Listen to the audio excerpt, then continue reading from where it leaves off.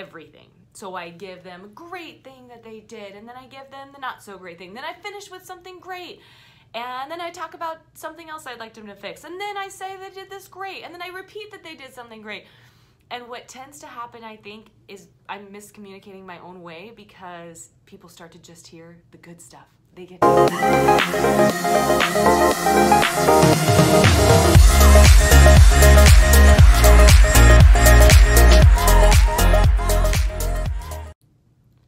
Hello, thank you so much for tuning in to my video about providing feedback to your team as a fitness leader.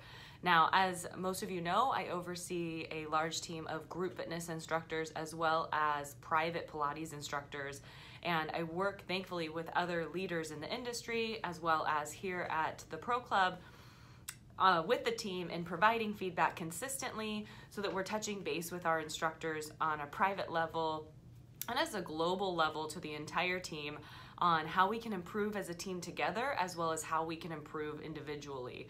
And I will be the first to say, well, not the first to say, I'm sure someone said this before, but I have to just get out there that I've heard from other managers, I've heard from presenters, I've been around fitness leaders in the industry and listened to their podcasts and read their books, and everyone seems to have a different take on providing feedback to their team. And while every single one is very useful and important, I don't think any of them are set in stone the best way to communicate to someone on how they can improve in teaching their class or teaching their private clients. So what I would like to do is simply just explain to the people who may be listening to this or watching this and are group fitness instructors who are trying to understand how us managers feel or leaders feel when we're giving feedback to our team, or simply if you're a group fitness instructor or a group fitness manager or leader and you are feeling the same issues as me at times where it's really difficult to get through to people what we're trying to convey to them when we ask them to tweak and improve their classes or their fitness experiences. So what I'd like to say first is that for those of you who have received feedback, whether you're a manager or a fitness instructor, we should have all received feedback by this time in our career. I have to say that it's never easy. So what I would love instructors to remember and know is that it's not like I wake up in the morning and I'm so excited to tell someone to fix this, this, and this. So it's not something that as managers and leaders, I myself don't always look forward to it. I am happy to provide it because I know I've had the experience and the knowledge and have seen and heard from members and participants and what they enjoy about a certain instructor or a certain format. And I know as I'm taking their class, experiencing their class or their session, I know what I'm enjoying. And so I try my best to convey that coming from the best place possible. So I just want to throw out there that if you do receive feedback from your manager, or if it's happening on a consistent basis, or if it's even not happening on a consistent basis and it happens every once in a while or even once a year when they get the chance to sit down with you, just be appreciative of it, because we don't necessarily enjoy putting that pressure on ourselves to give you feedback. So just know that we're not just trying to do it to be mean. I know that I'm always doing it from a place to help someone be successful, to help their format be successful, to help their class be successful. Because ultimately it's so much easier as a manager if I keep that class great and packed and full and that instructor happy in that one spot, because then I don't have to change anything. So it's just feedback. It's just feedback. So I want to just throw that out there, and I want you all to know as well that I'm always learning how to communicate with people. I think it's something that everyone should be learning, because every person you speak to and communicate with, whether it's a good thing, a bad thing, an emotional thing, anything, it is difficult, and everyone responds differently to the way you communicate with them. So I feel like as a manager, the first strategy you need to do to improve your ability to give feedback to your team is to really understand your team. Who are you working with? How do they respond to certain ways of communication? Do some people absolutely love email? Are they better about reading something out and then responding and having time to think about their answer or think about the questions or the feedback at hand? Or are they that kind of person who really needs to be stopped in their tracks and one-on-one. Of course, in a private location, you're giving someone feedback always privately, but one-on-one, maybe they really need that feedback one-on-one. They need you to look them in the eye and they need to see your face to give that feedback. And I ultimately try to do both with my team, because no matter what, I know it's nice to get the feedback again and have it a little more outlined, because if someone tells me in person how to fix something, I'm gonna forget something, or I'm going to highlight too many of the good things that they said versus the constructive feedback they gave me. So that's me. So as a manager, really get to know your team, get to know your people, but the 2 strategies I recommend are verbal as well as follow-up email. There are times where I don't have time to do verbal because they're wrapping up their class, they have to head out, and I don't have time to talk to them without having it happen in front of a member. So I will say, I have feedback for you in that moment, and I'll say, you know what, thank you so much for having me in class. Have a great day. I know you have to get going, but I have some feedback to you. I'll just follow up with you really quick via email.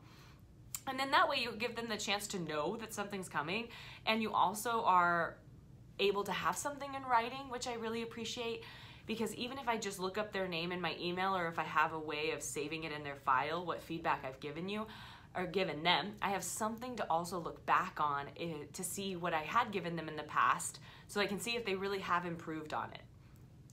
So that's important. A way of giving feedback is know who you're talking to, know what they like, know what they need. And if there is someone who doesn't love email, maybe you don't give it to them right away, and you just, they haven't reacted well to that. Give them that wait, and give them that personal feedback. Put it on your calendar, do it in a way that you can in a professional manner. Then another thing to understand as a group fitness instructor, that when you're getting the feedback, that hopefully your manager is doing it in a way that it's coming from a great place, but there's nothing worse than not getting feedback. So what you should remember as an instructor is that your manager most likely is giving you feedback because they believe in you. And like I said, if you have a great instructor in a great spot, you're gonna do whatever you can to maintain the success of that instructor, because it's a lot more work to change the format and to tweak the schedule. So as an instructor, just remember that. So here are my strategies. I have 4 strategies on giving feedback. Of course, do it verbally, via email, do it in both ways if you can. I know we don't all have all the time in the world, but these are my 4 strategies. Number 1, and this is like an umbrella overall, especially when it's in person, you can show this better, but what the number 1 rule I have for giving feedback is to make sure, and I have to check myself, I have to have self-awareness, is to make sure that it's coming from a great place. It's coming from your heart. It's coming from you, again, wanting them to do their best. It's not coming from you maybe are taking their class after a few months and you gave them a bunch of feedback before and they didn't implement a single thing. Be really careful with how you handle that, because I know how frustrating that can be. And it may be, instead of attributing that to them not listening, try to attribute it to your not communicating clearly. So that's tough. But that also takes me to my second point. So while you want to make sure that you're giving, every word should be coming from a good place, the next thing I want you to work on as managers in giving feedback that I've had to really work on is like I said, I'm uncomfortable with giving feedback at times, depending on the instructor, and I don't quite know how they're going to take it. I tend to sandwich everything. So I give them a great thing that they did, and then I give them the not so great thing. Then I finish with something great. And then I talk about something else I'd like them to fix. And then I say they did this great. And then I repeat that they did something great. And what tends to happen, I think, is I'm miscommunicating my own way, because people start to just hear the good stuff. They just hear what they want to hear. So I need to be better about keeping it clear and concise and make that more constructive feedback come from a great place without sugarcoating it all so that it just disappears. So that's something I'm really working on, and I think that's something managers might need to work on as well. If they're uncomfortable with it, they start to put too much icing on that cake, and before you know it, they aren't getting any of the cake, they're only tasting the icing. And then you're going around and around in circles just because you're not being clear. The third thing I'd like to talk about is try your absolute best as a manager to to give no more than 2 or 3 things. So my max I will give someone as far as feedback, constructive feedback, is 3 things, because they're totally not going to remember, and that's too many things. Anything beyond 3 is kind of like the magic number. 3 strikes and you're out. 3 strikes you get to give them, and then you have to take a break. So no more than 3 things. You have to pick and choose when you're in the class experiencing it and you're getting ready to give that feedback. You have to pick and choose what you think is most valuable. So 3 things, no more than 3 things, anytime you give them feedback. Doesn't mean that next time you choose 3 different things. That's totally fine. But only 3 things in that one moment. And then the last but not least of the 4 things and strategies in giving someone feedback are to ask questions.